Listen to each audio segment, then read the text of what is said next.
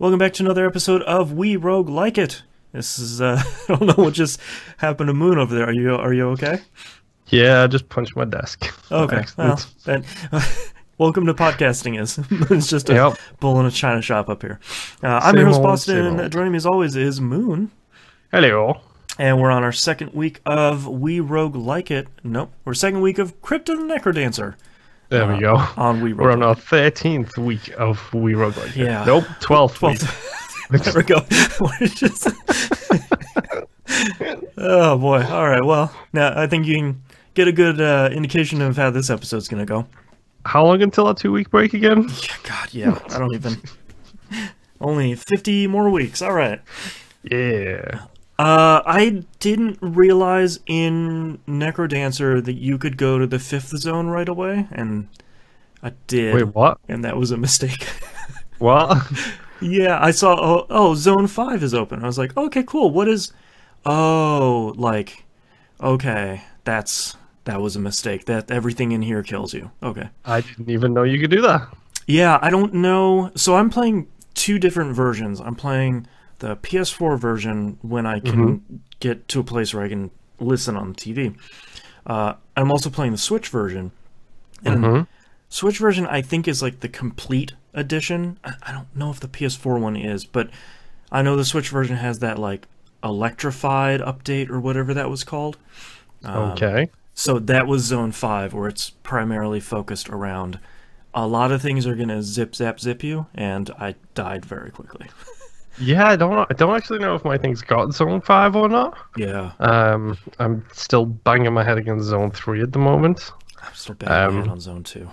I'd actually, because I'm trying to keep kind of in track with you, I did actually jump in and play a couple of rounds in Zone 2. Oh boy, do I not like that zone. Yeah, there's a lot of stuff in there that's really... Those shield skeletons, the white ones are fine. It's the green ones, those are okay. The black ones are the ones I really hate. Yep, and the fact that it starts introducing all of the dragons in Zone 2 as well. I hate the dragons so much. It's like, here's a red dragon, he's going to fire a fireball across the entirety of the screen at you. Yeah, like... the thing for me is... The fireball isn't what usually kills me with the dragons. It's usually trying to get my pattern down to attack him and avoid him at the same time. And I still half of the time I do okay. The other half of the time he just one-shots me. Yeah, with me it's a mix of that and then getting distracted by other enemies at the same time. Yeah. So like those rolling armadillos. It's like, please, I can't deal with you right now. Just go away. Yep. Or one of the skeletons approaches and he's like, no, I'm dealing with the dragon. I don't need you at the same time. Please, Mr. Skeleton. Yeah. Like, just let me kill him before he kills me. One of my most frustrating deaths happened this morning. I had a fairly solid run. I was doing a whip run. I actually had an obsidian whip, so I was sort of tearing through one floor. And I feel like I'm finally getting my rhythm down with the whip, and it feels pretty good. But I started to fight one of the red dragons, and I had it was getting ready to shoot fire, so I skipped. I moved up, and then one of those wizards did the wind spell and pulled me back down, and he one-shotted me with the fire. It's like, yep, cool, all right, thank you so much. Oh, that's such a nightmare. Like, it's... yeah, that's not great. Honestly, I think for me at this point, I'm probably going to go back and start removing things from the item pools in the shops. Because when you're at the main lobby, the bottom, the southwest the guy, door, yeah, is a remove items from the pools for the store. So I've got a glass shovel that keeps showing up. I don't want a glass shovel. It's 1 diamond to remove it from the pool, so I can do just one run, get the diamonds, and then remove that thing from the pool, along with anything else. I feel like I'm gonna try to min-max my run a little bit. Yeah. So I'm gonna probably do a couple of runs on floor 1 and 2, because my problem is it's so many bad things are showing up in the store. I just want to get the best of the best in there. Yeah. So I'm going to try and juice the numbers a little bit for my own personal ends. But the other thing I need to do desperately is like just get the practice in against the specific types of monsters I'm looking for. Right. Because it's what it is. It's one of those things like the dragons always get me, and like the stupid giant yeti on zone 3 always gets me because he does an AoE attack and hits every square around him. Oh boy.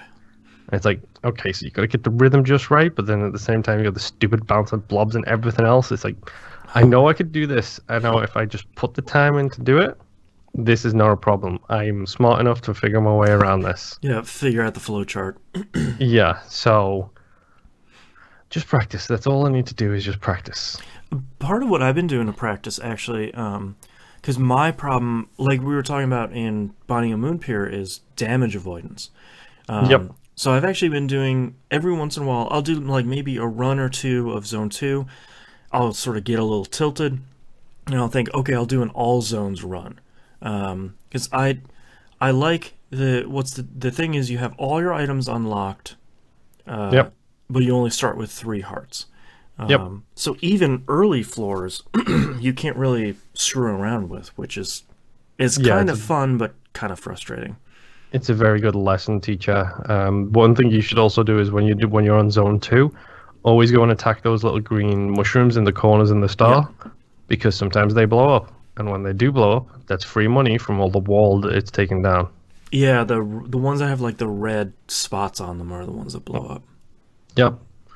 Yeah, one thing I'm surprised that I'm enjoying as much as I am is all the different weapon types. Like I had a really good run where I had a solid rapier.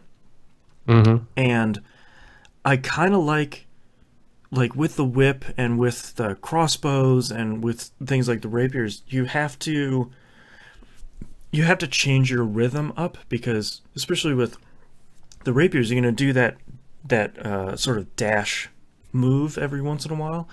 And I like that it makes you, to take advantage of the weapon and take advantage of that as a tool, you have to sort of change how you move through the world. And I think that's pretty cool. Yeah, I think the Thorny Ring, it does something like that too, where when you kill an enemy, you take its space. Oh, right, yeah. So, like, instead of, like, hitting them and then there's coins there and, you are still in the same space, when you kill someone, you move to the space they were in. Right. Without losing any steps or any beats on it. So it's really easy to suddenly just do a dash chain, like, basically through a series of enemies. Right. Because it gives you, like, +1 damage as well. So even if you've got 1, you're doing 2 damage now. And then you can just dash through a whole series of enemies. Like, I think I killed 6 skeletons in a row doing that. I was just like, yep, that's great. That's a fantastic moment. I'll never do it again. Yeah. It's like, I wish someone was watching me, because that was real cool. The only other thing I have in my notes from earlier today is, well, I can now regularly get to 2-3, so Zone 2, Floor 3, which feels real great. Like, I feel like I was hoping I could make it to Zone 3 and start practicing it this week, but that was a little bit ambitious. I killed one of those enemies that blocks the stairs. I don't, mini bosses, I guess. Yeah. And out popped, it said it was 96 coins, a 96 gold, and I was like, this is great. As soon as I started going towards it, a leprechaun jumped out and stole all my coins, and I couldn't kill it fast enough because it had 5 hearts. What? It zoomed off the screen with like a rainbow trail, and it was laughing at me, and I was just like, what happened? And one of those things, I had 2 things I wanted to ask you about. One was, have you seen this thing? Nope. Okay. Was this on the Switch version by any chance? No, it was on the PS4 one. Definitely not. I have not seen that thing. So yeah. The other thing is, I got it on all zones run, so I haven't unlocked it on the normal stuff. Excuse me. Have you run into cursed heart containers yet? They're purple. Dude, don't think I have now. It's one of those things where I looked at the item description in game, and it's like cursed hearts, and I was like, oh, okay, and I picked them up, and it just added it to the end of my gave me like an extra purple heart container, and I still sort of don't know what they did. Maybe they're just the equivalent of spirit hearts. Yeah, that's sort of what I was thinking, but I was sort of expecting there to be maybe some downside, like it gets rid of all your hearts and then you have this one purple heart, but nothing seemed to really happen, so I need to... Now I have two things to look up after we're done recording. One is leprechauns with question mark, and then cursed heart container. But yeah, man, I still really dig this game, and I feel like I'm getting better, but I'm still really not great at it, and I think it's all mental. It's all like I gotta stop freaking out. Yeah, same. It's like you could do better, and then something happens, you miss a beat, and then your whole run goes to poop in like 2 seconds flat, and it's just like, well, great. I feel a little bit better because I just spent, I think it was 8 diamonds in the shop to increase my coin multiplier. So my base multiplier is 2. That's before I get on the beat and kill enemies. So I feel like that's might slow me down, but getting to 4 is real good. Yes, it is. I'm at the point where I'm pretty sure I've bought all of the permanent upgrades. So the only thing I can buy is like new items for the chests in the shops. Oh, okay. And new spells and stuff, which is the northwest and northeast things in that room. Like the north one, every time I go in there, it's never worked. Like it just does not work. Yeah. But yeah, I'm still really enjoying this game, and I'm glad it's come up on the show, because I've always needed this push to stick with it a little bit instead of getting to the Zone 1 boss and being like, this is hard, and like uninstalling it. Oh yeah. Yeah. It got me back into it again, so I'm happy with it. So. Yeah. Well, that's our episode this week. Thank you so much, everyone, for listening, and we'll see you all next week. Bye. Bye.